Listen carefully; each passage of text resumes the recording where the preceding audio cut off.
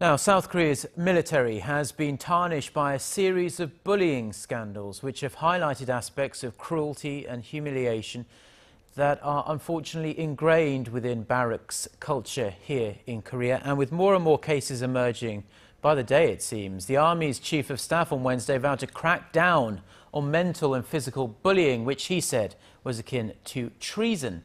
Our Kim Hyun-bin reports.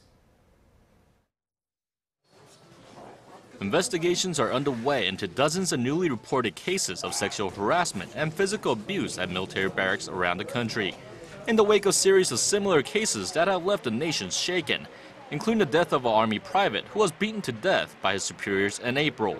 More cases are coming to light. Army Chief of Staff General Kim Yo-hwan likened violence in the barracks to treason and said operations to root it out would soon begin. The general says strong measures will be taken, including the dismantling of units that failed to improve their situations.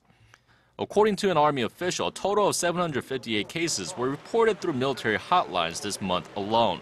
That's an increase of 26% compared to the previous month. 3 cases in the eastern border town of Hwacheon are among those under investigation. Suspects there allegedly sexually molested 7 of their subordinates numerous times during April and May. In a different incident, an Army corporal is suspected of beating 2 of his subordinates and stuffing flies into their mouths.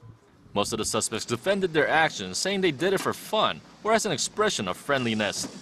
To better prevent such incidents, the Army has decided to strengthen military education and boost patrol and inspections in all units throughout the country.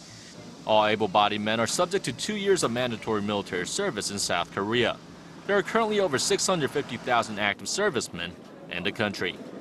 Kim Yo-hwan, Arirang News.